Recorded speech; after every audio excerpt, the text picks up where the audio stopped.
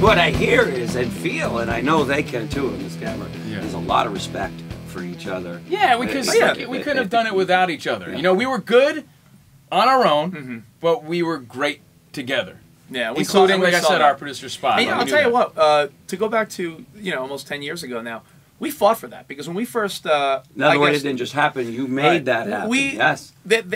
They started doing a Maxim channel. Our show, Covino and Rich, was originally on Maxim Radio, the Maxim brand, women's sports, entertainment, what that Maxim brand is. They were looking for a showcase I know Maxim, show.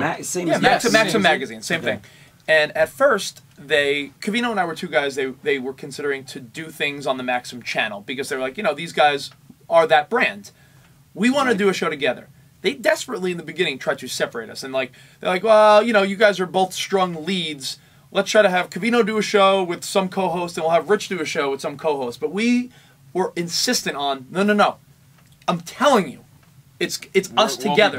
We'll be better together. And honestly, since then we've outlasted the rest. You both knew that. Oh yeah. You both knew that. There were other shows that have you come didn't have to convince each other. You were both convinced of it. Yeah, I knew it because you know what? I knew that.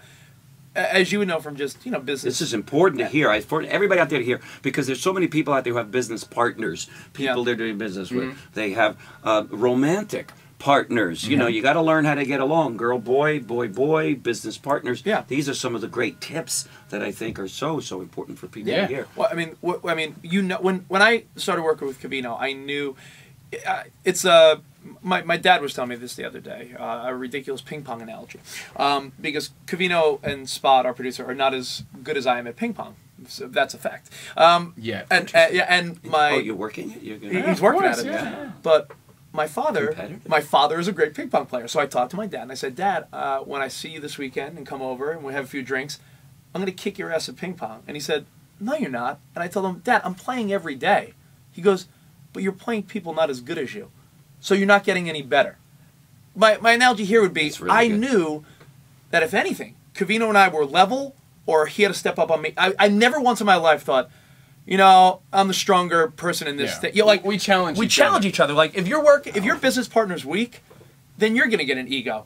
If they're better than you and you're not picking up the slack, they're gonna drop you. You need to be with someone that's equally motivated and inspired as you are. Love it. So while on the radio, equal. Ping pong, I'm still better.